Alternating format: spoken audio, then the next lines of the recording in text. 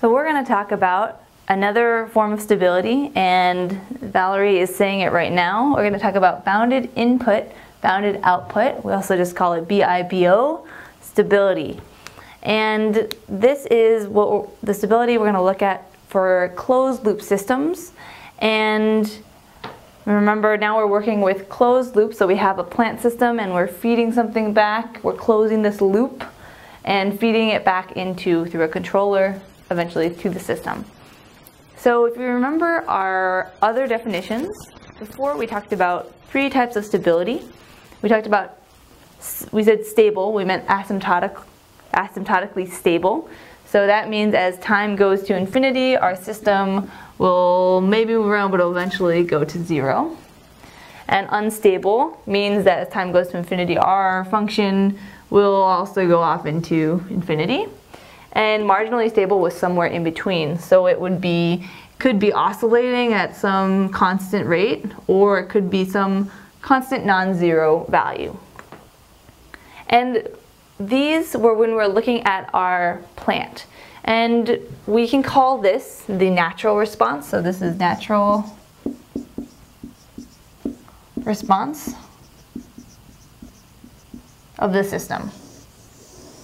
So in here, we only considered it stable. And I say that because really we mean asymptotically stable if it was this first condition. These two, marginally stable, the word is misleading, but we don't consider this to be asymptotically stable. So usually when we said just stable, we meant asymptotically stable. But now we're working with full systems. So the natural response is still, you can kind of describe it in these ways, but when we have this control system, there's also a forced response, and that can be a non-zero value. So our system can still be stable even if it doesn't go to 0 necessarily.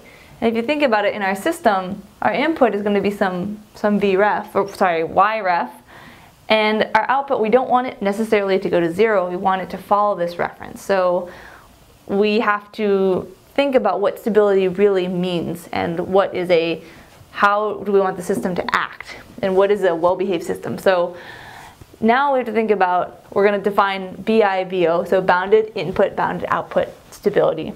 And the basic idea is that, so if it is BIBO stable, it means that every bounded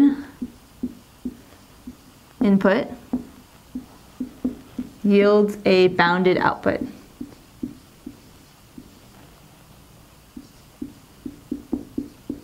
And it's important that we are emphasizing every single one. So if there's just one signal that creates an unbounded output, we do not qualify for being BIBO stable. Okay? And on the contrary, not BIBO stable means that there's any bounded input may result in an unbounded output.